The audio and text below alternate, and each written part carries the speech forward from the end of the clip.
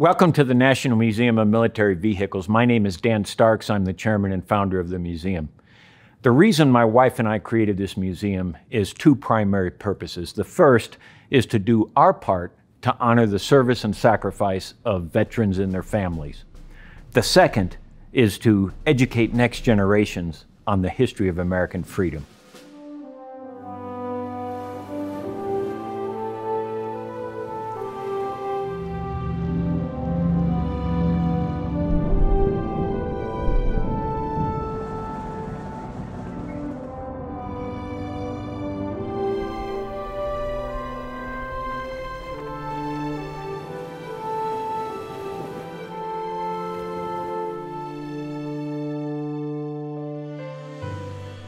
No matter who you are, no matter what your background is, and no matter what your politics are, one of the goals is to have you see something of yourself in the history of American freedom that we're remembering in the museum.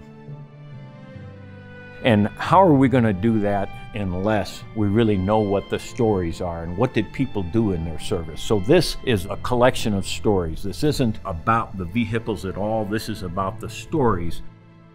If we want people to appreciate what forefathers have done, what people have done before them, they need to know something about it. It's the next generation that has to step up. They have to know, what does it take to create and then sustain our standard of living, our level of freedom. And so we've got this sign here on the wall, originally expressed in Latin by Romans, talking about, if you want peace, prepare for war. That's an eternal truth. We don't get peace by being peaceful. We need to be prepared to meet conflict if it's thrust upon us, and that's how we have the best chance of preserving peace. I'm primarily going to tour everybody through our World War II gallery, the General George C. Marshall Gallery. But before I do that, I want to just talk a little bit about the richness of the museum. Everything that you see is here for a reason, and it's here because it's meaningful. There's a story behind it. What you see behind me is the most famous firearm in the history of American freedom. This is the John Simpson Bunker Hill musket. This is the musket that fired the very first shot at the very first battle between the Continental Army and the British Army in June of 1775. John Simpson brought his personal firearm from home to confront tyranny. This really remembers, why do we have a Second Amendment? This also really marks first shot, first major battle, the very founding of the United States of America, all here in this musket.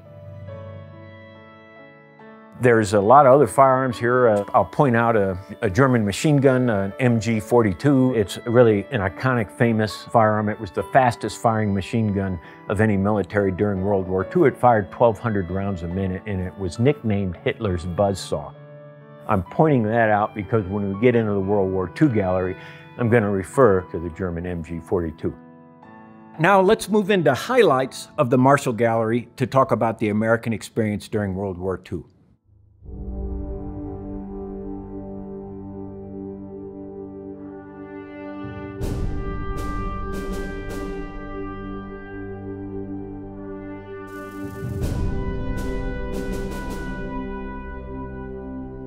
We've named the World War II Gallery after General Marshall to make sure that his contributions to the history of American freedom are not forgotten.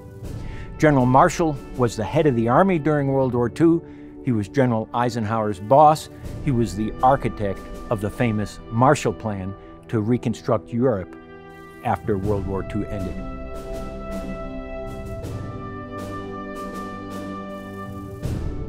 So let me start with, why do we begin the World War II Gallery talking about amphibious landings? The reason we do that is every major campaign, American campaign during World War II, started with an amphibious landing. If you think back to World War I, the American Expeditionary Force traveled over to Europe on civilian ocean liners and disembarked at friendly French ports just like it was peacetime conditions. But by the time the United States entered World War II, every bit of land occupied by Imperial Japan, every bit of land that had been conquered by Nazi Germany, was defended to the waterline. We had to figure out for the first time, how are we going to get from an ocean-going troop ship to a beach in combat conditions. So what you see here in the World War II gallery is the series of innovations that we created, along with the tactics that we had to invent to make successful amphibious combat assaults. The most famous amphibious assault craft was the Higgins boat, invented by Andrew Higgins. President Eisenhower, after World War II, credited Andrew Higgins with winning the war for us. That's an exaggeration, but it really underscores the importance of the invention of the Higgins boat. The Higgins boat is a very shallow draft boat. It can motor in less than 3 feet of water. It was used for oil and gas exploration. It was used to run bootleg liquor. The military is aware that it has a capability of operating in very shallow water. So the military goes to Higgins and they ask him to put a ramp on the bow so that the bow can drop down and troops can offload quickly. The boat itself, it had modifications, but it was made mostly out of plywood, so machine gun bullets go right through it. So imagine what it was like to actually conduct a combat assault in a Higgins boat. We've got 36 troops packed in, shoulder to shoulder, chest to back. The first hazard that troops would have is the Germans would zero in on the Higgins boats with those MG-42s. And the Germans know, well, that ramp's got to come down, and as soon as it comes down, I'll just start pouring 1,200 rounds a minute into that narrow opening. It was not unusual for everybody in the boat to be massacred before they could engage in combat. So just think about your alternatives. The people in front of you are getting mowed down by machine gun fire. What are you going to do? Either you wait for the machine gun fire to hit you, or you get out of the boat any way you can. An option was see if you could scramble over the side. If you scrambled over the side, you might drown. The water's deeper back there. A second example, second strategy, we've got first-hand accounts. We had one of our guests came through here in August. Her husband had passed. He assaulted Omaha Beach in a Higgins boat. His experience was the people in front of him were getting hit by machine gun fire. He grabbed the body of the buddy in front of him and held it up as a shield and got out. Can you imagine people coming back from combat and saying, I don't want to talk about it? Those are the kinds of experiences people had. Those are the kinds of choices people had to make.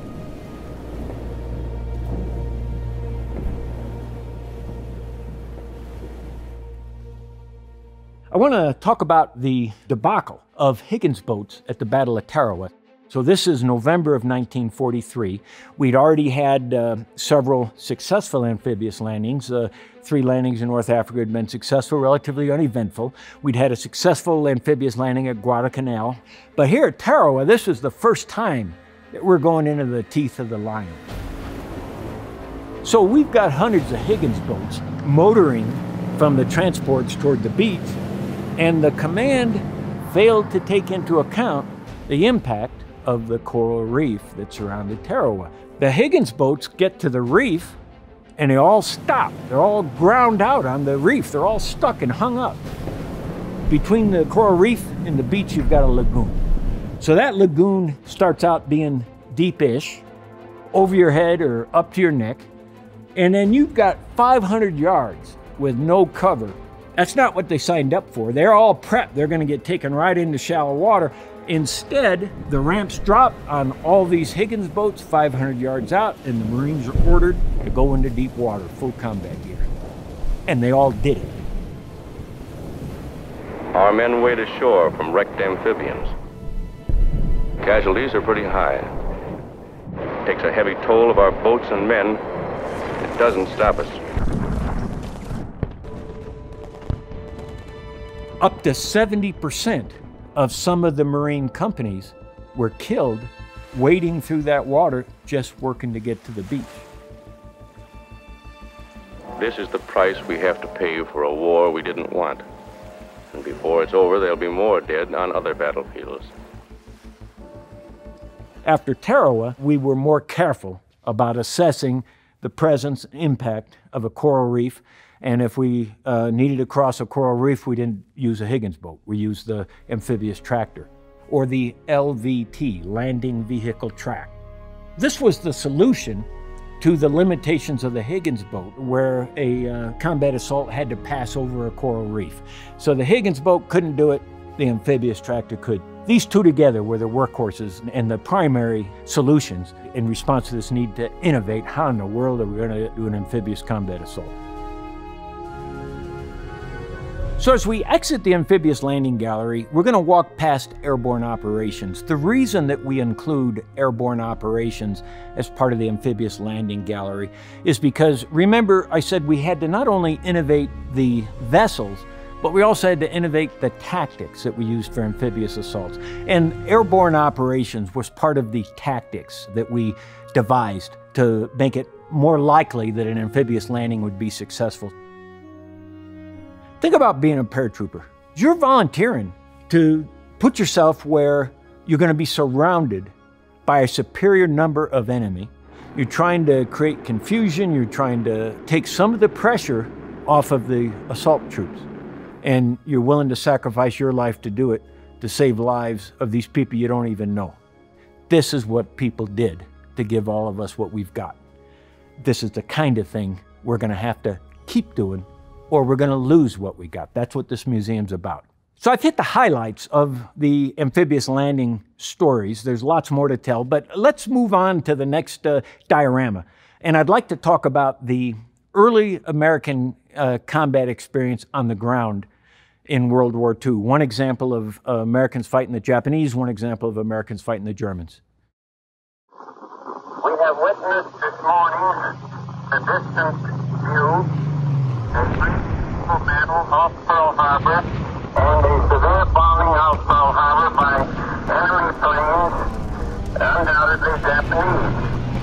The city of Honolulu has also been attacked, and considerable damage done.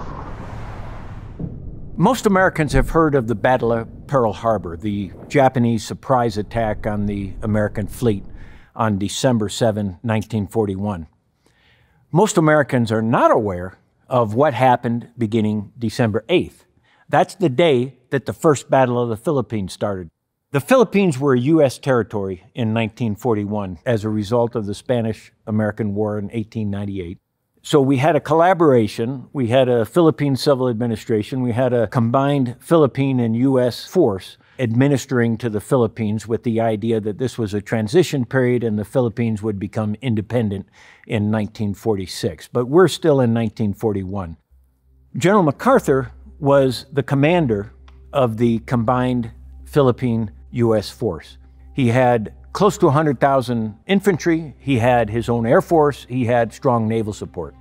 On December 7, MacArthur receives a radio message from Pearl Harbor indicating the Japanese have attacked, the war has started, you're next, get ready.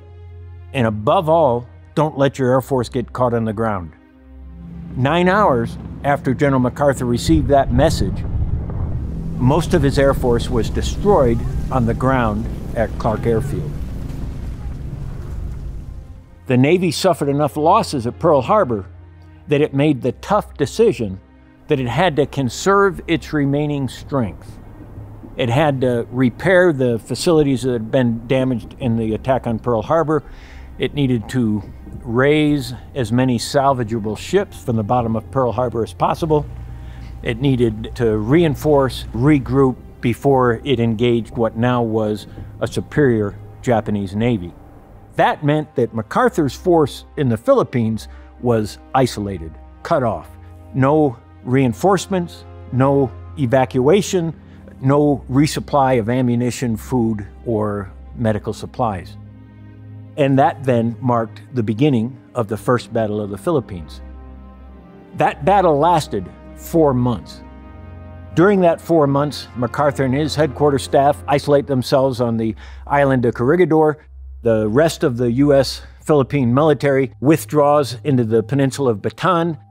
They're prepared to engage in mountainous jungle warfare to resist the Japanese, to try to buy time.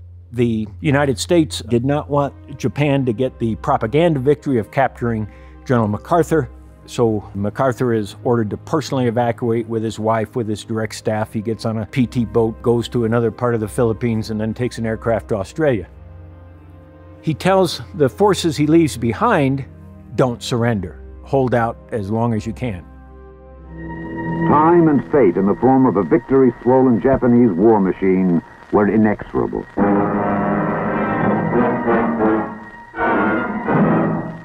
Manila fell. Bataan was driven to her knees.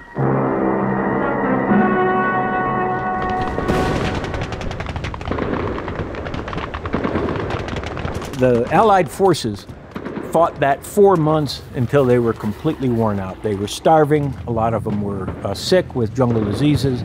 They're running out of ammunition. And on April 9th, 1942, the commander of the Bataan forces, General King, surrendered. He surrendered 75,000 troops. That's the largest surrender in American history. So the Japanese are still fighting the holdouts on the island of Corregidor. The Japanese round up the 75,000 POWs and march them off the peninsula of Bataan to POW camps. That march took 3 to 4 days. During that 60 to 70 mile march, 10,000 of those 75,000 prisoners died. That's the Bataan Death March. Men died, and those few who lived through the infamous Death March became the walking ghosts of Bataan. We were in Marvellis when that march started. It was hot, and San Fernando was 90 kilometers away. We had to do away with our stuff and carry theirs, machine guns and ammo cases. No food and water. Our guys were dropping like flies. It took 5 days to get to San Fernando. When we got there, God knows how, they shoved us into boxcars and slammed the doors. 4 hours, stinking, dirty filth, and jammed in like sardines. But that march, I cannot forget it. Even the 3 years after, into prison camps, bad as they were, it was that march that still gives me nightmares. So that's how our fight against Japan started. 4 months of ground combat, largest surrender in American history. Now let's talk about how the fighting went when we first engaged the Germans beginning in November of 1942. To talk about the American experience fighting the Germans at the Battle of Kasserine Pass, I want to start with the backdrop of what was the condition of the American military leading up to World War II. In 1917, before most of you fighting men were born, our fathers fought the First World War to make the world safe for democracy, for the common man. They fought a good fight and won it. There was to be no more war in their time or their children's time. Faithful to our treaty obligations, we destroyed much of our naval tonnage. Our army went on a reducing diet until it became little more than a skeleton. For us, war was to be outlawed. For us, Europe was far away. After World War I, the United States returned to a condition of isolationism where, unless you attack us on our homeland, it's not our business as a matter of national security. So we're not getting involved in another European war. We did not maintain a large standing army. Secondly, we entered the Great Depression. A large part of the American economy evaporated, a lot of American wealth disappeared. The remaining economy and wealth were prioritized to domestic concerns, not to supporting a standing army, and certainly not to upgrading weapon systems. When war broke out, we started to rebuild. We eventually built to a military that had more than 12 million people. Think about the math and what that math means. If we have a professional military of less than 400,000 and we build to a military of more than 12 million, we don't have much experience to go around. Almost everybody is new. They're fresh out of civilian life. They've been to boot camp. They don't have any military experience. They're not professional soldiers. They don't have any combat experience, and that would include the troops. It'd include non-commissioned officers. It would include junior officers, and it would mean that the professional junior officers got promoted with less experience to become senior officers. And that then is the military that we drew from to invade North Africa beginning November of 1942. Now think about who we were fighting. We're fighting Rommel's battle-hardened troops. His troops have been in combat since 1939. The first major engagement between our inexperienced military and the battle-hardened German troops took place early in 1943 in the area of Kasserine Pass, and we were severely defeated.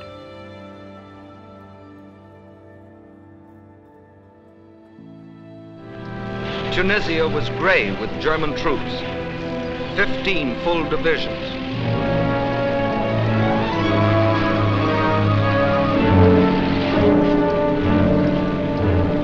No scratch troops these, but battle-wise veterans of Poland, France, the Balkans. They, together with 7 Italian divisions, were armed with the most modern types of equipment, including the newest fighters and bombers of the German Luftwaffe. The German orders were, hold Tunisia at all costs, keep control of the Mediterranean. Rommel, standing behind his Mareth line, saw that he must soon be faced with an attack in the rear from the Allied armies along the Great Dorsal, as well as an assault by the 8th Army at Mareth. He therefore struck first, in an endeavor to remove the menace behind him. On February the 14th, the blow was struck. Heavy armored columns burst out of Faid Pass in the mountain barrier and through into the valley beyond. In the face of their onslaught, Allied armor withdrew with heavy losses. By the 21st, the enemy had forced his way through the Kasserine Pass, and his armored columns were advancing in a three-pronged thrust.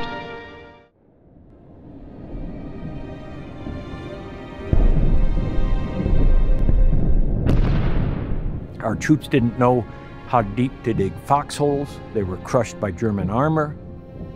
Our leadership did not have effective tactics. We did not fight in a coordinated fashion.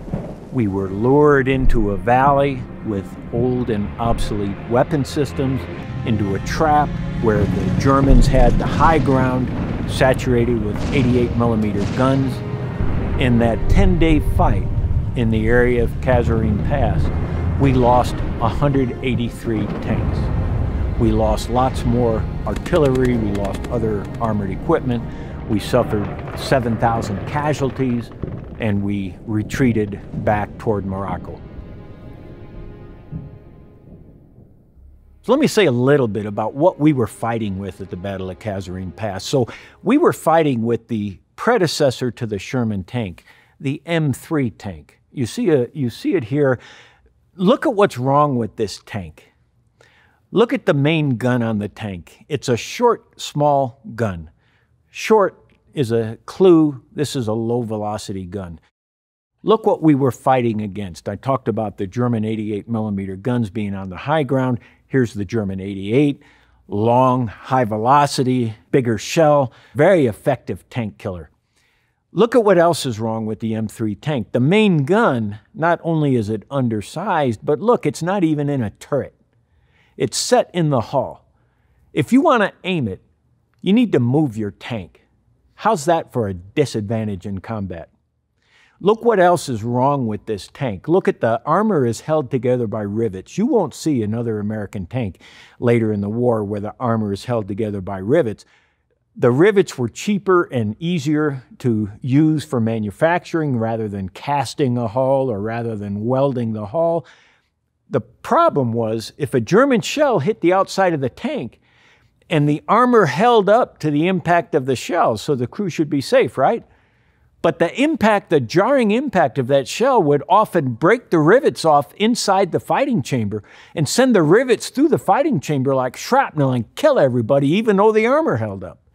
So that's just an example of what I'm talking about with old or obsolete weapon systems and then having such an inexperienced military. Our first fight against Japan, we're defeated, our entire army surrenders. Our first fight against the Germans, we're defeated, we're sent fleeing in retreat. Let's move around the corner and talk about what is it that we had going for us to help offset the disadvantages of having such a small and such an inexperienced and such a poorly armed military when World War II broke out. One of the lessons we learned in World War I is that we were severely handicapped by our inability to use the strength of our economy to support our war effort. When we sent the American Expeditionary Force over to Europe, we actually had to arm our troops with French and British supplies. Lieutenant Dwight Eisenhower was one of the key people in creating the economic mobilization plans between World War I and World War II. And in World War II then, one of the major reasons that we were able to overcome all those disadvantages we had with a small, inexperienced, poorly equipped military was we had the largest economy in the world and we were ready to mobilize it. And we did. In this factory, as in so many others in America, the people did something which tripped up the thinking of the enemy. The enemy knew we were manufacturers. They knew we had men. But they didn't know we could change our way of life enough to give our men the tools of war in overpowering quantity.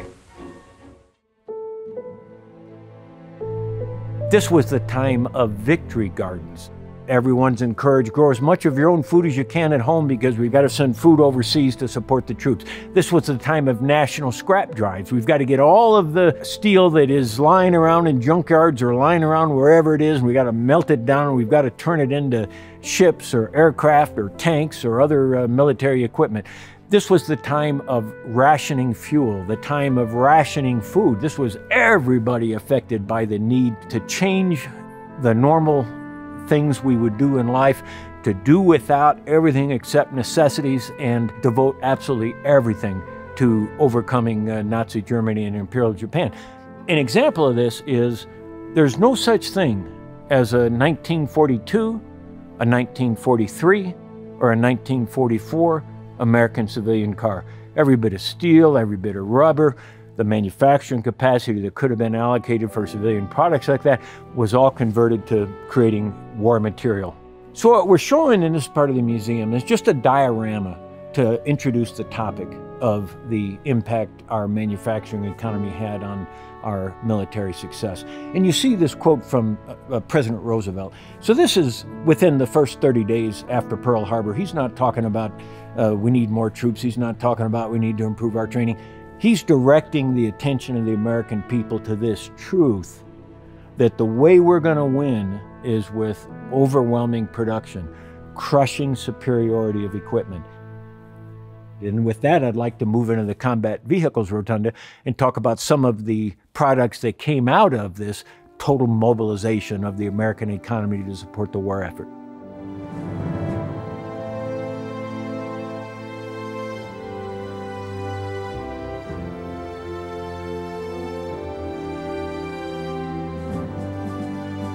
The highlight of this rotunda is here we have an example of every major ground combat vehicle that the United States produced during World War II. This is a small part of what came from our economic strength. You see a good example of what it meant to say that we had an advantage in innovation in our manufacturing economy as well as in the size of our manufacturing economy. So look at these half tracks. These really represent 6 different weapon systems. We have a mortar carrier, we have a self-propelled assault gun, we have a troop carrier, we have several versions of anti-aircraft weapon systems. But look what they have in common. They're all built with substantially the same chassis. That was an American innovation. If you were a German weapons designer, you're starting from scratch and you're designing from the ground up just within your silo for each weapon system you want to make. You're not thinking about it in relation to what's the big picture impact on supply chain, on inventory of spare parts, on manufacturing lines, on training maintenance personnel to take care of the equipment after it's gone out into the field. But if you're designing from an American perspective, we're reusing as many parts as we can. That reduces the number of assembly lines. That reduces the amount of assembly tooling that we need to create. That reduces the amount of training for people working the manufacturing line. That simplifies the inventory of spare parts that we need to create to go along with the vehicles when we send them out into the field. That simplifies the training for the personnel fresh out of civilian life that now has to keep the vehicles operating. We had as much in common as possible so that not only did we have the largest manufacturing capacity, but even if we had the same size manufacturing capacity, we were going to get more out of it because of our innovation. The Japanese didn't manufacture this way. The Germans didn't manufacture this way. This was uniquely American.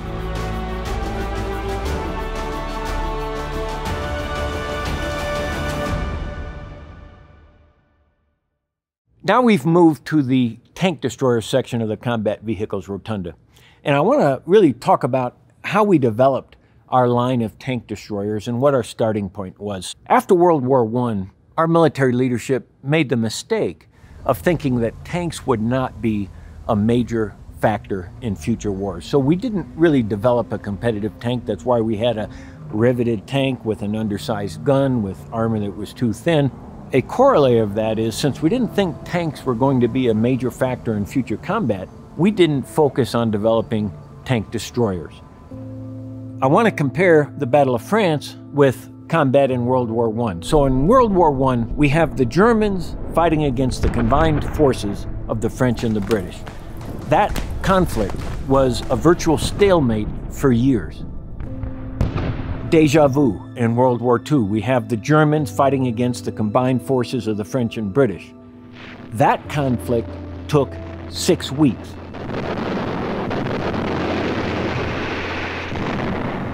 In 3 days, the Germans' armored force reached the Meuse River, 2 days faster than the French thought any troops could get through. Well-trained engineer battalions went first. They cleared pathways for the tanks to follow. Then, without wasting a moment, across these bridges, the main armored force of the German military machine rolled through to Sedan for the all-important breakthrough into a dismayed and flat-footed France. There went the old ball game for the Allies. From here on, it was only a matter of how long. The Battle of France started in May of 1940. It was over 6 weeks later, with France completely surrendering and forcing the evacuation of the British Expeditionary Force from the beaches of Dunkirk. Throughout, the Allies had placed their faith not in offense, but in defense. And the defense was doomed to failure because it was confronted with an entirely new technique in warfare, the plane, tank, infantry team in action. The world was staggered by the speed with which the German armored columns moved. That was the wake-up call to the United States that the fighting, if we entered World War II, was going to be completely different from the fighting when we entered World War I. We weren't prepared. The only anti-tank gun we had, besides artillery and aircraft, the only infantry anti-tank gun we had was the 37mm towed anti-tank gun. And if you look at it here, you see there's just not much to it. If you think of a German tank and you think of facing it with something this small, you really can get a sense that this is an obsolete weapon. So what we did is we went from having this obsolete 37mm towed anti-tank gun to first buying a little bit of time for ourselves with American ingenuity. We took this towed gun, we mounted it on a 3/4-ton Jeep or a weapons carrier, and now it's still not a very competitive anti-tank gun, but at least it's self-propelled. We did the same thing with a 75mm howitzer. We had a lot of 75mm towed howitzers. We had a lot of half-tracks. We married them together on an improvised basis, and you see here our M375 anti-tank weapon, again, buying us time while we scrambled to design and manufacture a proper anti-tank weapon. By the end of 1942, so a little less than 12 months after Pearl Harbor, we came out with our first purpose-built tank destroyer, the M10 tank destroyer. With the M10, it's got a 75mm gun. If we fired an armor-piercing round and hit the front armor of a German tank at about 1,000 yards, our armor-piercing round would bounce off the armor. The armor was thinner on a German tank on the side and a lot thinner on the rear. So the idea was we want the tank destroyer to be faster and more maneuverable than a tank, with the idea that it then has a possibility of getting in position for a kill shot. The M10 has exactly the same engine as a Sherman tank. So this needs to be more maneuverable. It needs to be faster. The only way to make it faster is to make it weigh less. That's why we took the top off the turret of every tank destroyer. We're taking away a lot of the nice to have features so that we've just got a tank buster gun that has a better chance of getting into position for a kill shot. Less than 6 months after the introduction of the M10, we upgrade to the M18 Hellcat. You can see some differences in the M18 Hellcat. It's a little hard to tell with the naked eye, but this is actually a longer and larger main gun. It's a 76 millimeter high velocity gun. The M18 Hellcat sits a little bit lower than the M10 does. It presents less of a target. That's another little advantage. But the main advantage of the M18 Hellcat was it had a top speed of 55 miles an hour. That was the fastest tracked vehicle on the battlefield during World War II. In fact, the M18 continued to be the fastest tracked vehicle in the U.S. military lineup until the 1980s, when the U.S. military introduced the Abrams tank. So this M18 Hellcat was way ahead of its time. It was a speed demon on the battlefield that had a great chance of maneuvering into position to get a kill shot with its 76 millimeter gun. In 1944, about a year after the introduction of the M18, we brought out the M36 Jackson, and now you can see we've made different design trade-offs. The gun on the M36 is quite a bit bigger. That's really the defining characteristic of the M36. This is a 90 millimeter gun. For the first time with the M36, if we fired an armor-piercing round out of the M36 at 1,000 yards and hit the front armor of the most heavily armored German tank at Tiger II, we had a kill shot. As a trade-off, we lost speed. In order to have a gun that big, the turret needed to be quite a bit larger. That made it all quite a bit heavier. We added additional armor to the front defenses of the M36 with the idea that we're not going to be fast and maneuverable, but we sure can have a good opportunity to get that first shot off and to take out the German tank just head on. Between the M36 with the 90 millimeter gun and then the Speed Demon M18 Hellcat, we had a very competitive anti-tank lineup. To summarize a little bit, we went from the M37 towed anti-tank gun to the M36 Jackson with the 90 millimeter gun and everything in between in only 3 years. Just think what a big deal it is to go from a single product to the next product. You've got to do the design. You've got to design the manufacturing process. You have to manufacture manufacturing equipment. You have to manufacture tooling to go into the manufacturing equipment. You have to debug the manufacturing process. You have to scale it up. That's often a year or two for a single product change, not to mention we're going from the riveted tank to multiple versions of Sherman tanks.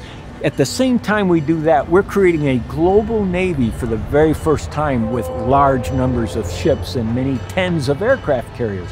At the same time, we're creating a global Air Force fighters and bombers for the first time in American history. At the same time, we're going from a 400,000 person military to a more than a 12 million person military, and altogether cumulatively more than 16 million people. We're manufacturing uniforms, boots, mess equipment, small arms, training facilities, transportation for all of these troops. At the same time that we're supplying the Soviet Union under our Lend-Lease program, we supplied over 100,000 2.5-ton trucks to the Soviets to help keep them in the fight on the Eastern Front. At the same time that we resupplied the British for all of the equipment that the British Expeditionary Force had to abandon on the beaches of Dunkirk, at the same time we're creating another 700,000 2.5-ton trucks for the U.S. military. At the same time, we're creating all of the other soft-skinned vehicles. So this productivity was entirely due to the strength and competitive advantage of the American economy and above all the American manufacturing economy.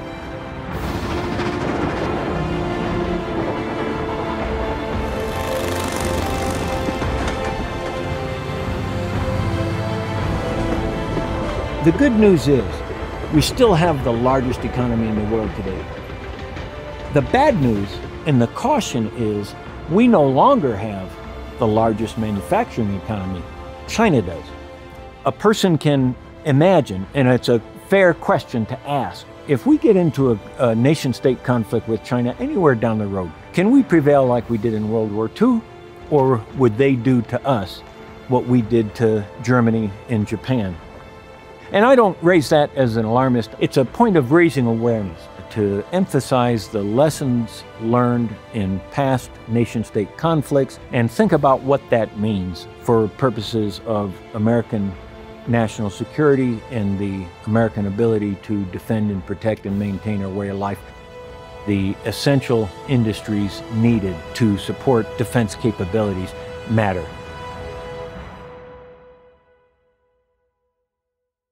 With the Allied breakthrough, it is no longer a question of reaching the front lines a short distance from the beach. The front lines are far inland and moving fast. The caravans of the Green Diamond, XYZ, White Ball, and others now make supply history. Among the most memorable is the remarkable Red Ball Express. It is organized to supply General Patton's armored columns 400 miles away with urgently needed supplies. Experienced drivers are ready to drive day and night. The trucks will travel a one-way speedway. Only vehicles displaying the red ball may pass. Thousands of American lives depend on the success of their supply mission.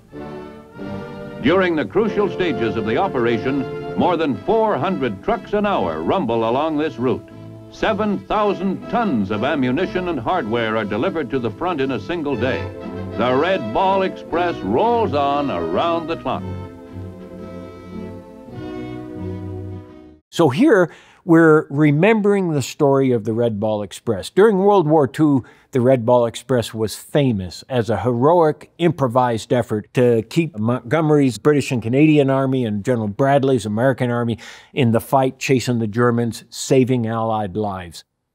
If you were a vehicle that was participating in the Red Ball Express, you let everybody know that by putting a red ball on your bumper or somewhere on your truck.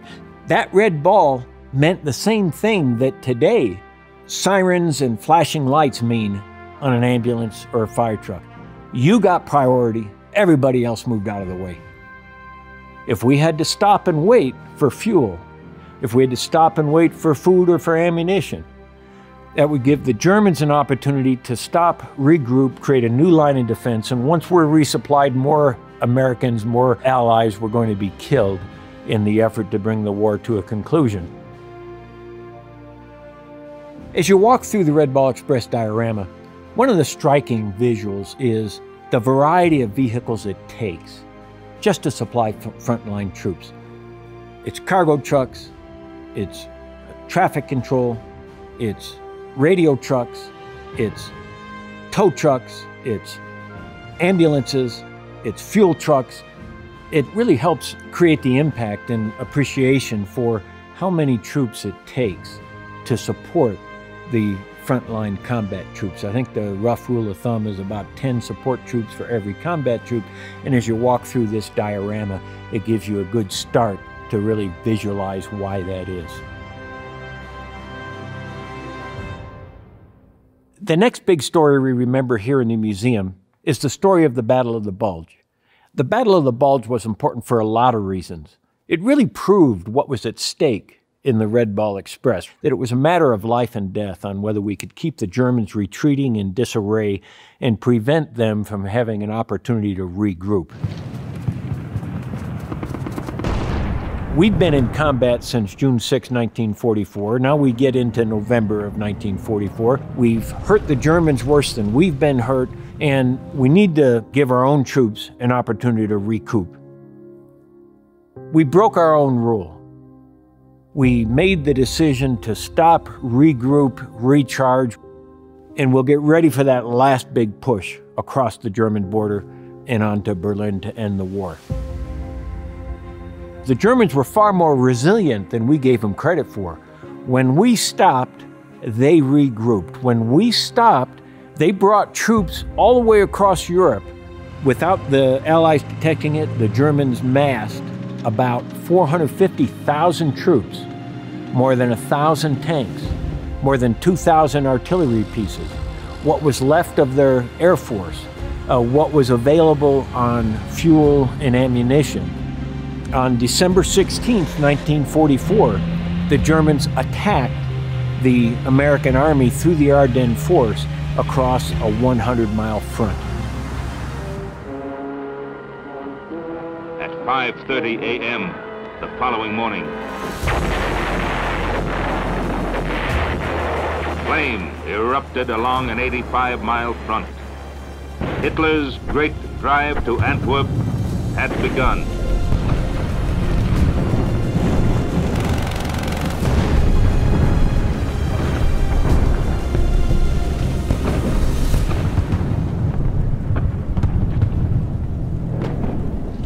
Initially, we were pushed back. Our being pushed back created the bulge in our line that gave the name to the so-called Battle of the Bulge. What brought the counterattack to an end was a combination of factors. One was Allied defense stiffened. We repositioned our combat troops. The weather cleared eventually. Our Air Force got back into the mix. But the creme de la creme on bringing the Battle of the Bulge to a stop was that the Germans ran out of supplies. The Germans did not have the equivalent of a Red Ball Express to support their counterattack at the Battle of the Bulge. They had only about enough fuel to make it halfway to Antwerp. They were counting on capturing American supply dumps on the way. So they literally, the Spearhead ran out of fuel. The Spearhead had to abandon their tanks and had to abandon their other motorized vehicles, which made them abandon a number of their artillery and started walking back to Germany. What's particularly remarkable about the Battle of the Bulge is the number of casualties that the Americans suffered in that battle. This was the battle where more Americans were casualties than in any other battle against the Germans during World War II. We lost somewhere between 70 and 100,000 troops, killed, wounded, missing in action, or captured. It was the last really big battle between the Allies and the Germans in World War II. There was more fighting, but the Battle of the Bulge was the last big battle. So it ended around the end of January. A few months later, April 30th, Hitler committed suicide. 8 days later, Germany surrendered on May 8th, 1945. General Eisenhower informs me that the forces of Germany have surrendered to the United Nations. The flags of freedom fly all over Europe. Much remains to be done. The victory won in the West must now be won in the East. The whole world must be cleansed of the evil from which half the world has been freed.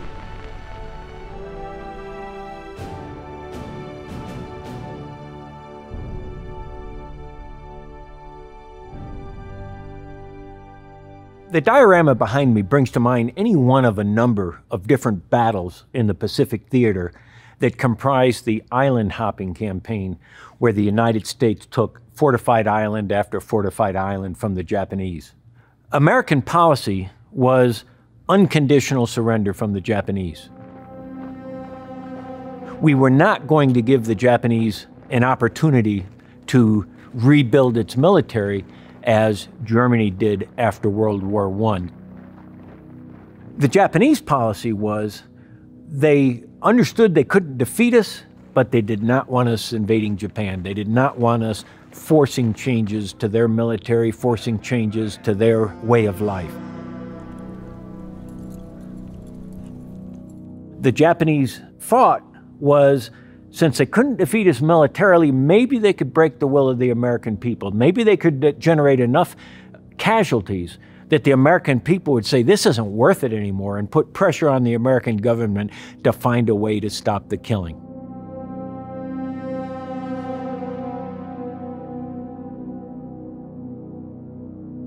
The Japanese tactics had now changed, late war versus early war. Early war, like the Battle of Tarawa, the Japanese were still optimistic that they could stop us from successfully creating a beachhead against a determined Japanese defense. By the second half of 1944, the Japanese realized that there was nothing they could do to stop us from landing successfully, and the Japanese then quit defending the beaches. What the Japanese did was, given their goal of just killing as many Americans as possible, they went inland, they gave up the beach, they went underground. This is the Pacific as you know it. Wide stretches of water. But this is the Pacific as the Joint Chiefs of Staff view it. A battlefield, a vast fortress-studded plain on which key strongholds anchor a Japanese defense line guarding the heart of the homeland. The American front lines had advanced to Guam and Saipan. Ahead now stood Iwo Jima, the most heavily fortified island in the world. Buried deep underground lay 20 years of Jap preparation for murder. 20,000 of their toughest fighting men waited for us to make the first move.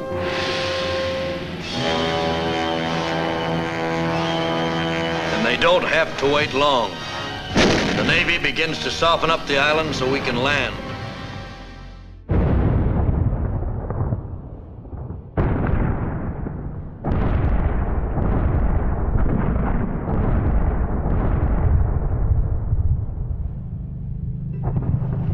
We bombard Iwo Jima.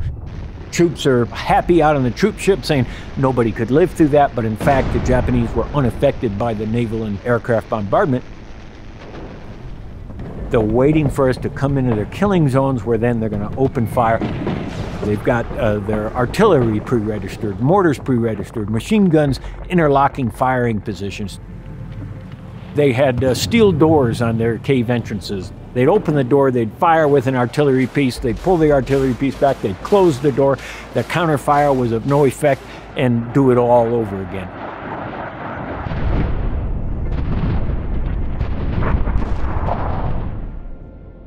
The fight against the Japanese was very different from the fight against the Germans. If the Germans were in a hopeless situation, they surrendered, and there was honor in surrender. The Japanese were completely different as a culture and as a mindset.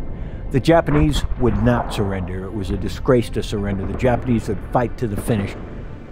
In the Battle of Iwo Jima, for example, that was the only battle in the Pacific theater where we lost more troops than the Japanese did. They had 21,000 defenders. There were only about 200 Japanese who surrendered on Iwo Jima. The rest were lost. The Americans suffered casualties of about 26,000 troops. This scenario and these dynamics help explain what the setting was and why, on the American side, flamethrowers were so prevalent in our attempting to root out the Japanese.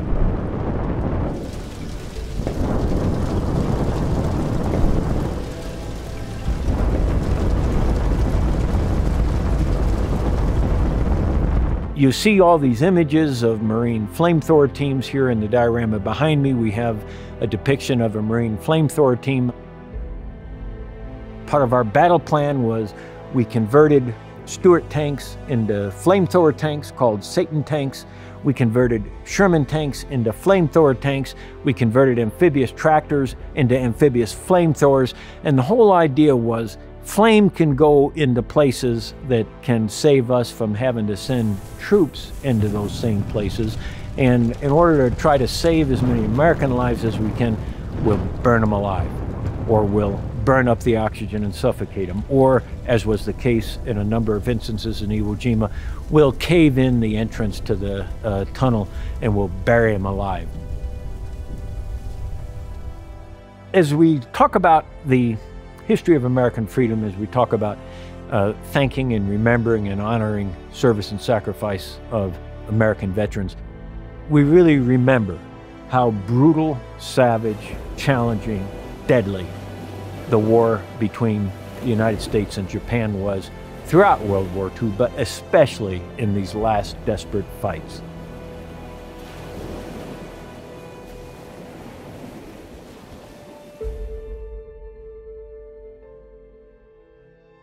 We're making just a quick stop in this part of the museum. There's two main messages I want to communicate and then leave the rest of this to you to visit on your own time. The first message is, in this part of the museum, we're acknowledging the role of allies in the success of the United States in World War II. So in the other scenarios, we've had U.S. combat vehicles, we've had some adversary vehicles, but here we've got a collection, kind of a hodgepodge of Allied vehicles. This is kind of a storyline where we can say, okay, the Russians were coming from the east, the Allies were coming from the west. We met in the middle, we shook hands, we congratulated the people that we'd been fighting with as allies but hadn't seen throughout the war. And it gives us now a little bit of a context for showing this variety of Allied vehicles and to share them with those of you who really would like to see other countries' military vehicles. The second message we're conveying in this part of the museum is we're remembering and we're offering a visual on just how much of the physical civilization was destroyed in World War II. So we're depicting that in these images on the walls.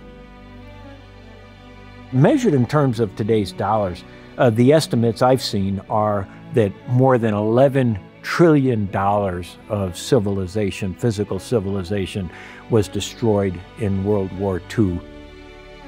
In more recent wars, we've seen some urban destruction. I think of the Battle of Aleppo, I think of the Battle of Ramadi. And there was meaningful destruction, but it was limited parts of civilization. In World War II, we had Aleppos and Ramadis in spades. We had city after city flattened with fire bombs, destroyed by artillery and tank fire. We had city after city, country after country, just an unimaginable level of physical destruction as part of World War II.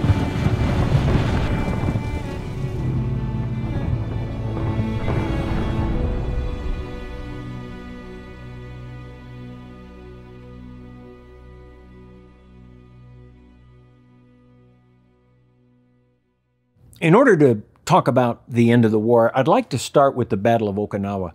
So the Battle of Okinawa started in April of 1945. It was the last stop in our island hopping campaign. The island of Okinawa itself is only about 7 miles wide and 70 miles long. The fighting on Okinawa took place almost entirely on the southern half of the island. It was one of the few island fights where the island was fully inhabited with a civilian population. A lot of the prior battlegrounds were on islands that never had a population. To an extent, there were islands that had sparse population or population that had been partly removed. But on Okinawa, they were all in place, being caught in the crossfire. We were now at the other end of the spectrum from where we were in North Africa and in the Battle of Bataan. We had battle-hardened troops. We had combat-proven leadership. We had state-of-the-art weapon systems. We now had complete air superiority. We had complete naval superiority. We had a combination of Army and Marine units in overwhelming numbers. We had virtually unlimited supplies.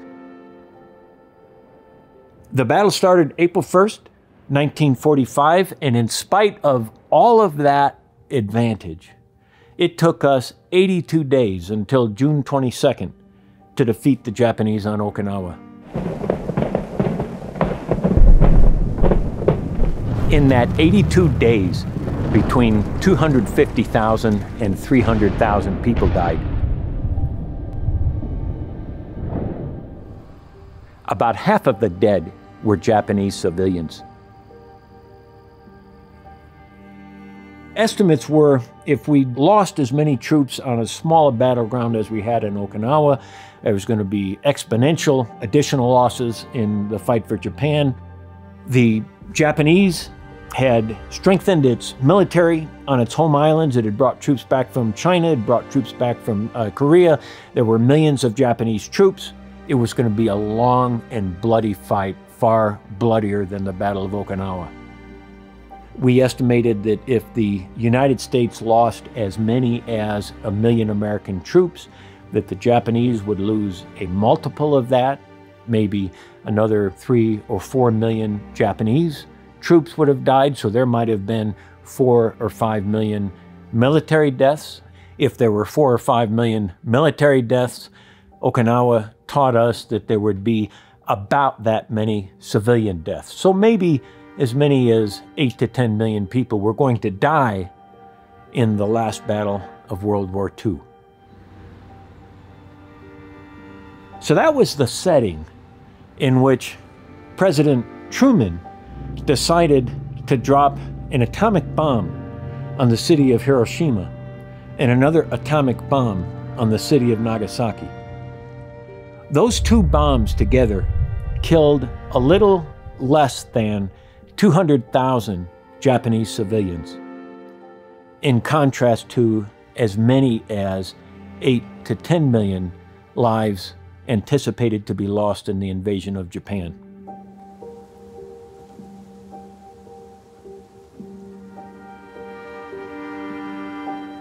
The second atomic bomb dropped on August 9th. The Emperor of Japan, Emperor Hirohito, made his famous radio address to the Japanese nation on August 15th. He told the Japanese that they were going to do the unimaginable and they were going to endure the unendurable. They were going to stop fighting and they're going to let the Americans land in Japan. All of that then happened between April 15th and the ultimate signing of the Articles of Armistice on the decks of the USS Missouri on September 2nd, 1945.